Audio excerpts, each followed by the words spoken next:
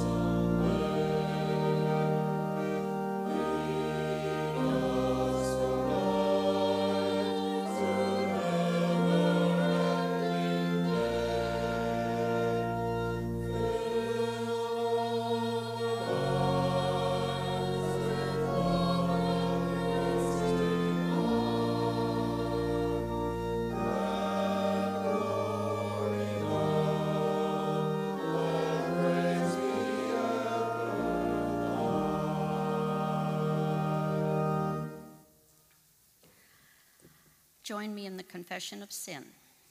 Mighty God, we confess the arrogance of our doubts and the falsehood of our denials. We have neglected to pray and have forgotten to give thanks. Many activities have become more important to us than gathering for worship. Our busyness crowds out times of private prayer. We shake our heads at the evil around us, but do little to witness to a better way. Your law is seldom consulted, and your pathways of self-sacrificing love rarely explored. Turn us around, God. Only you can meet our need. Amen. The good news is that God forgives you, forgive others, and forgive yourselves. Be seated. The first reading is from Amos 1, verses 1 and 2. The words of Amos, who was among the shepherds of Tekoa, which he saw concerning Israel in the days of King Uzziah of Judah, and in the days of King Jeroboam, son of Joash of Israel, 2 years before the earthquake. And he said, the Lord roars from Zion and utters his voice from Jerusalem. The pastures of the shepherds wither, and the top of Carmel dries up. And we skip to Amos 5, verses 14 through 15. Seek good and not evil, that you may live, and so the Lord, the God of hosts, will be with you, just as you have said, hate evil and love good, and establish justice in the gate. It may be that the Lord, the God of hosts, will be gracious to the remnants of Joseph.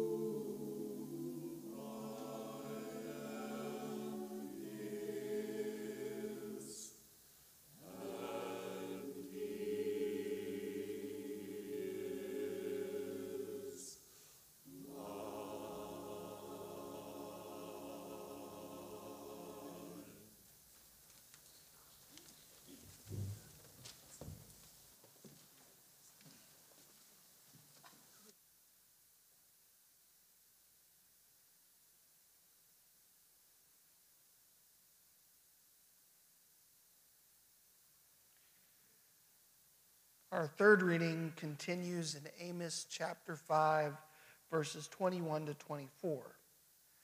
I despise your festivals, and I take no delight in your solemn assemblies. Even though you offer me your burnt offerings and grain offerings, I will not accept them. And the offerings of well-being of your fatted animals I will not look upon. Take away from me the noise of your songs. I will not listen to the melody of your harps, but let justice roll down like waters and righteousness like an ever-flowing stream.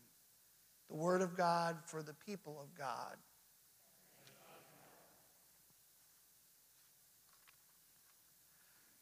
I can't say I've ever really experienced injustice. I've been blessed in my life and realized that I've known a great deal of privilege. The only thing I've really encountered in my life comes to do with the stigma of mental illness, where people accuse me of not having enough faith or not praying hard enough for needing meds to keep myself sane. But as far as other things go, Jacqueline and I have had our times where we've struggled from paycheck to paycheck, but it always seems that we have gotten by. But there are a lot of people out there who are not getting by, and there are a lot of people out there who are subject to injustice, either because of the color of their skin, either because of how they look or where they come from or who they love. There are people out there who are judged and oppressed for being poor, even some for being disabled, or some for being simply aged.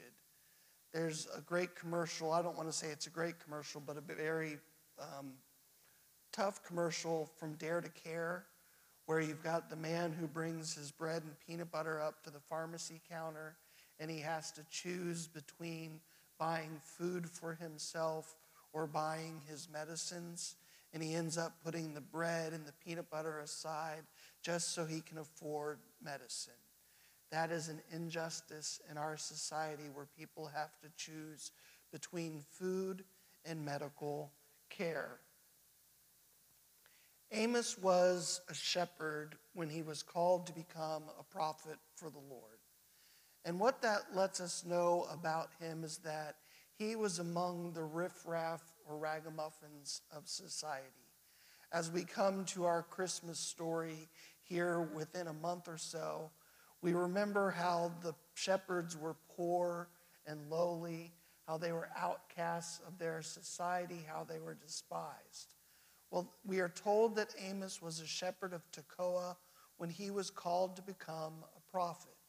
He was called as a poor outcast to speak for the poor outcasts of Israel. We are told that he arises as a prophet during the reigns of Jeroboam in the north, Jeroboam II in the north, and Uzziah in the south. And at the time, both the northern kingdom and the southern kingdom were at their most prosperous times that they had perhaps ever known.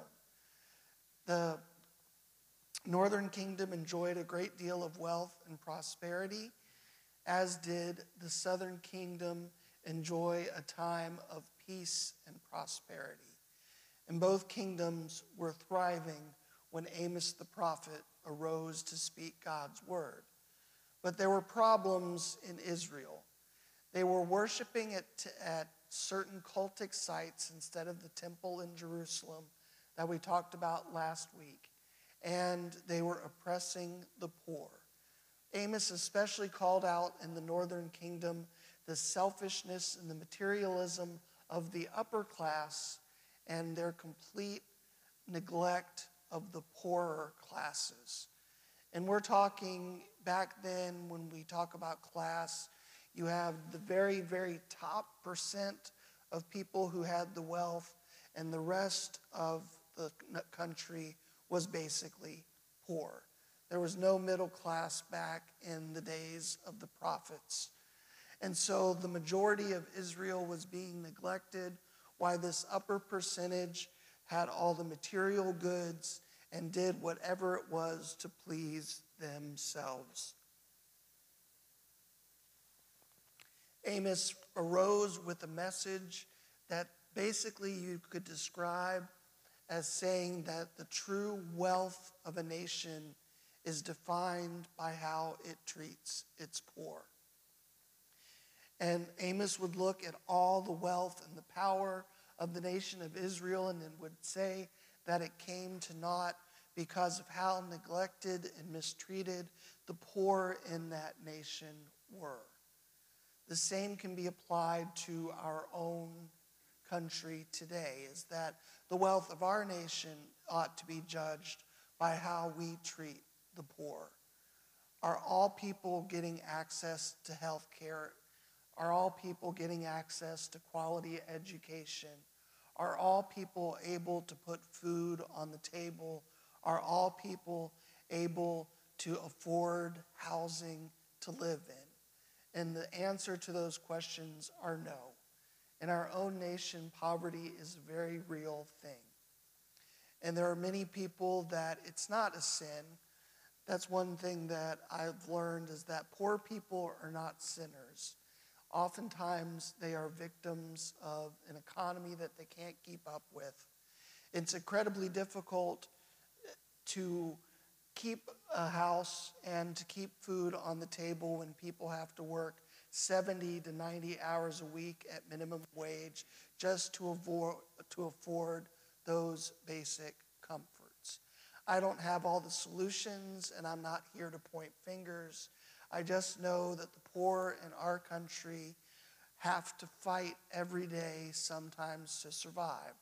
And sometimes they show up here and tell me their story about how they lost their job because of an abusive relationship, about how they can't afford to put food on the table because they lost a primary caregiver, about how they are afraid to go home because of an abusive parent or an abusive boyfriend. Our poor in this country fight every single day, and they are good people, and they need people to speak up for them. That's why I like this fact that Amos was not just a spokesperson of God, he was a spokesperson of the poor. He was a poor shepherd when he spoke up and called out the great wealth inequality in his own nation. He was speaking on behalf of those who were being marginalized and oppressed. And he took on their burdens as the Lord's burdens. And he called Israel to repent. He called them to seek good, not evil. In fact, he told them to hate evil and to love good. What he means at this point is to seek God, because he believed in verse 5, chapter 4, that God alone was good. What had happened and why Amos believed that the people had gotten away from caring for the entire country is because they'd gotten away from God. In the south, under Uzziah, the people had gotten away from following God's law. Meanwhile, in the north, I mentioned that they had began worshiping at cultic sites rather than the true worship of God in the temple of Jerusalem. So the people had quit seeking God, and thus they had quit seeking doing good. And instead, they did evil. They wronged their neighbor. They didn't take care of one another, and they let people fall through the cracks. And he told them that true worship wasn't about fancy festivals or solemn observances. That true worship wasn't what you just did on Sunday morning, we might say. It's what you did throughout your life. And besides doing good, Amos uses two words together that are of utmost importance to him. He said that true worship of God was in practicing righteousness and in doing justice. Righteousness and justice often go together in the Old Testament. And for the prophets, they go hand in hand. Righteousness is in being in right relationship with God, right relationship with yourself, and most importantly, right relationship with one another.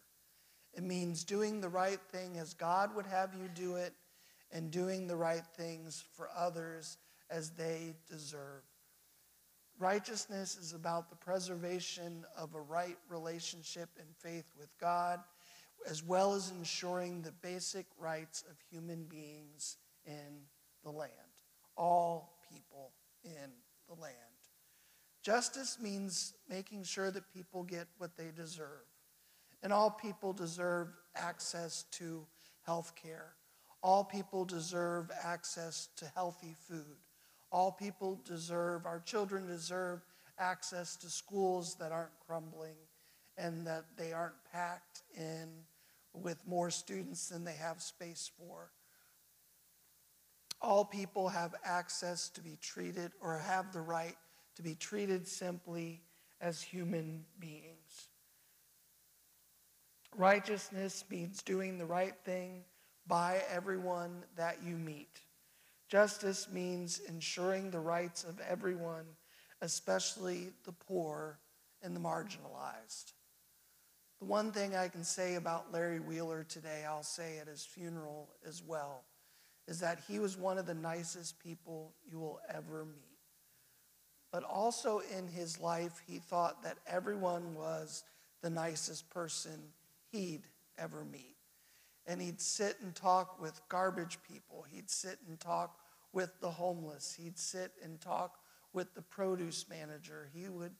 There was never a friend that he didn't meet. He treated everyone as if they were special and as if they were the nicest people that they'd ever meet. And he was consistent about it. And he was always quick with a smile or with a joke. But where you stood with Larry is where everyone stood. That they were the nicest, most special, and most deserving people of his attention at the time that he met them. That's an example for us all to follow, that we understand that there are a lot of nice people in the world. There are a lot of good people doing what they need to do just to get by. And we need to be there for them as much as they are for us, especially those who serve us, especially those with those minimum wage jobs that get very little thanks, especially with those who are going to work long hours during this holiday season but might not have enough money saved to put Christmas presents under the Christmas tree. We need to do our part, whether it be through the angel tree or just by making a donation to the Salvation Army, that we can ensure that we're taking care of our children during the holiday season, as we do in our support for Miles for Mary Miracles. The baby we remember, who was born on Christmas Day, came to bring good news not to the wealthy or the powerful, but he came to bring good news to the poor and to bring justice to the oppressed. He came to save those that Amos spoke up about during the 8th century. He came to ensure that everyone had the right to grace, to love, to justice, to hope, and to salvation. He didn't come to save a select few in the world. He came because God so loved the world, all of it, that God gave God's only Son. As his follower, you are called to do what good you can and whatever you can to see that justice is done for all. You may not have a chance to speak up for every child, but you might find that one child that you can make a difference in their life by mentoring. Or you can begin at home and make sure your children are being raised to care for those kids at school who are being bullied, who are being left behind. And we can all do our part to pitch in a little extra during not just the holidays, but during the year as well, as we support Hope Southern Indiana, as we support the mission of this church, as we do what we can to those people who end up migrating to churches for help because they still believe that we are beacons of good news for the poor. People still believe that we are here to do justice. People still believe that we are here to help. And as a small church, we have helped many over the years. So as his follower, you are called to do what good you can and whatever you can to see that justice is done for all. But the most important thing I want you to do is to make everyone feel like they're human. That homeless person holding the sign on the side of the road, perhaps with a dog, begging for handouts, that is a human being. The person sleeping outside of our church window on our patio, who sometimes doesn't clean up after themselves, that's a human being. The person you see with the backpack walking down the road on the shoulder, headed to who knows where, that's a human being. When we see people as humans, we see them as children of God. And we need to do what we can to make people feel like human beings. So again, as we head into that shopping season, as I've reminded you before, if someone has a name tag on, thank them by name. Thank them for helping you this holiday season as you get your gifts for your family. Go out to Walmart and shop on the tax-free day and buy something for someone else for Christmas. But basically realize that we are a humanity together, a humanity that Jesus Christ came because he loved us and he wanted to save us from ourselves. There are people out there who experience injustice every single day, but we are called not just to pray, but to do everything in our power so that justice rolls down like water and righteousness like an ever-flowing stream. We still need that justice to roll down in the world. We need to pray that righteousness prevails so that one day there is not one person who's living from paycheck to paycheck to support their family. We need to pray for justice to flow so that there is a day that comes that no one is judged for the color of their skin. No one is judged for their gender. No one is judged because they love someone that people think they shouldn't love. Justice that every person is taken care of. Because that's why Jesus came. He came as the Prince of Peace, but he came to roll down justice from heaven. He came so that righteousness might flow like an ever-flowing stream. So let us do our parts. Even if we don't know what it feels like, may we feel the injustices of the world around us and do our part to speak out, to step up, and to show God's love whenever, to whomever, and however we can. Amen.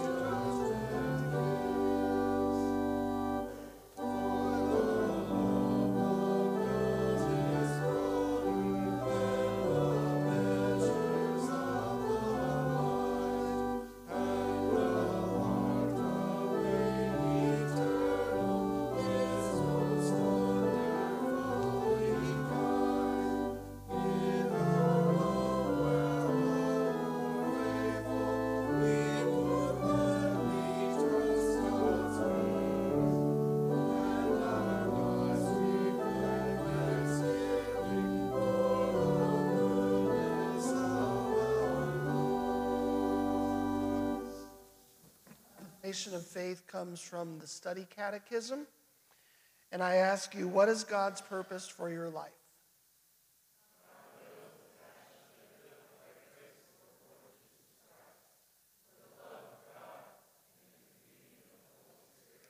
How do you live by the grace of the Lord Jesus Christ? I am not my own. I have been bought with a price. The Lord Jesus Christ loved me and gave himself for me. I entrust myself completely to his care.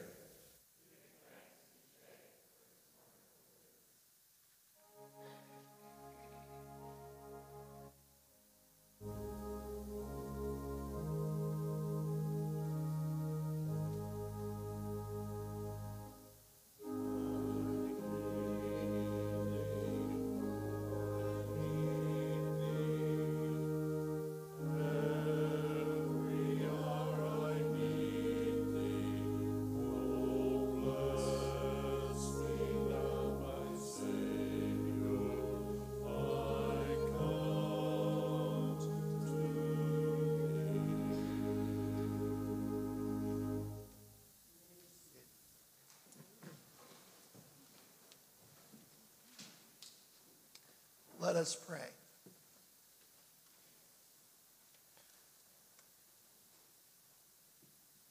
Almighty God, we thank you for the changing of the seasons and for the beginning glimpses of the season to come. We ask that you help us to slow down and not hurry to the manger, but to enjoy this special time of year where we are reminded of faith and hope and love. We ask that you fill our hearts with gratitude for not just the blessings we have in our lives, but the blessing of those with whom we live our lives. Lord, I thank you for the faithful witnesses of all the saints. And this morning, I especially thank you for the faithful witness of your servant, Larry Wheeler, who we lost suddenly this week. I ask that you be with Joanne and Amy and Mandy and the grandkids, as well as all of us who grieve him. He was a bright light among us, and we pray that Joanne knows that that light still goes on. We thank you for his love of others and his love of animals. We lift up Vicky's brother Kenny and ask that you be healing and help for him. We ask that you be with Mike and Garrett, both battling chronic diseases. We ask that you be with Addison and her parents as she has surgery this weekend. And we pray for the My Clubbers who lost a caregiver this week, and be with their new caregiver as they help them navigate that loss. Lord, I thank you for the opportunities that we have to serve you as a church. I thank you for the reputation we have of being a place that loves and cares for others. May we do our part to see that justice and oppression or that injustice and oppression are faced wherever we meet them. May we do our best to give a voice to the poor and the oppressed, and like Jesus, to bring good news to them and to bring a word of freedom in his name. Be with all the churches out there. Be with those who are struggling just to get by, and be with those who are doing a great deal for their community. Be with those around the world who gather under the threat of violence, and help us always remember that we are a church universal, but also triumphant, made up of the mighty saints of God, both here on earth and in heaven. Be with this great nation of ours. I ask a special blessing again be upon our veterans this week, both those who have served and have gone on before us, and those who have served our nation and are still with us. Help us to ensure that we hold our politicians to policies that take care of our veterans. And we pray for those veterans who find themselves homeless and on the streets. many because of suffering from PTSD. Lord, I ask that you be with our nation and its leaders, be with our president and our vice president, be with our state and local legal officials as well. Lord, I pray for those who are weak and suffering in the world. I pray for those who work tirelessly to try to provide for their families. I pray for those in broken relationships. I pray for those in abusive relationships that they are having troubles freeing themselves from. I pray for those who are oppressed because of the color of their skin. And I pray against the institution of racism and its prevalence still in society in places both big and small. I pray for those who have lost confidence in themselves. I pray for those who are grieving, especially those who are without hope. I pray for those who are at war with others or at war with themselves. I pray for the one who lacks the hope to get through another day, and pray that somehow they see the light and that they know that their life is worth it. They matter because they matter to us and they matter to you. Help us do what we can to show your agape love, because sometimes a smile keeps a person going in their day, or a kind word, or a conversation.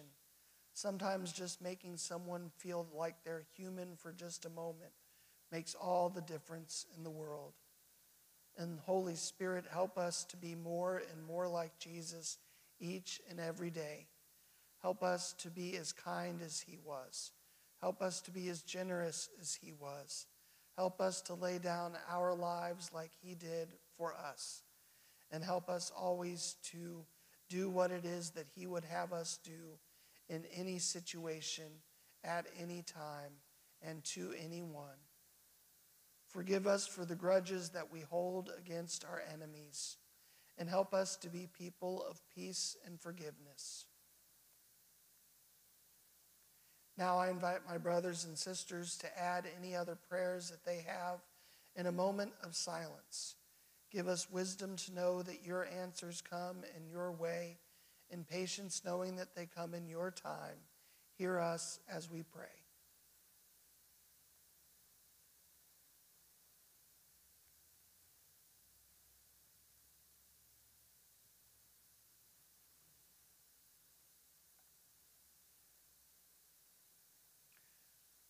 Holy Spirit, unite our hearts with all the saints on earth and in heaven as we pray as Jesus taught us. Our Father, who art in heaven, hallowed be thy name.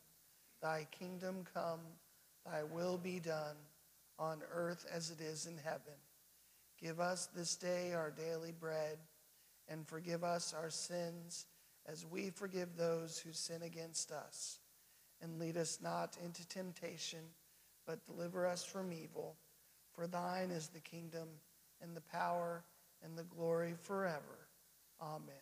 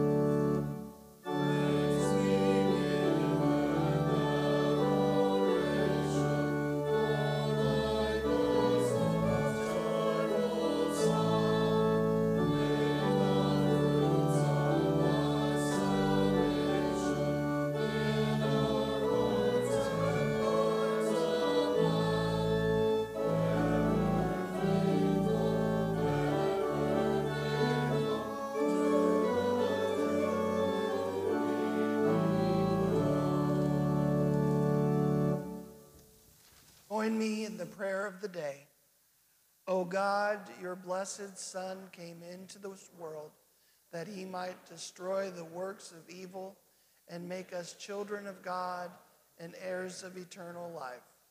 Grant that, having this hope, we may purify ourselves as he is pure, that when he comes again with power and great glory, we may be made like him in his eternal glorious kingdom, where he lives and reigns with you and the Holy Spirit, one God, forever and ever. Amen. May the light of Christ surround you. May the love of Father God enfold you. May the power of Holy Spirit protect you. And may the presence of God watch over you. And remember, wherever you are, God is, and all will be well. Go in peace.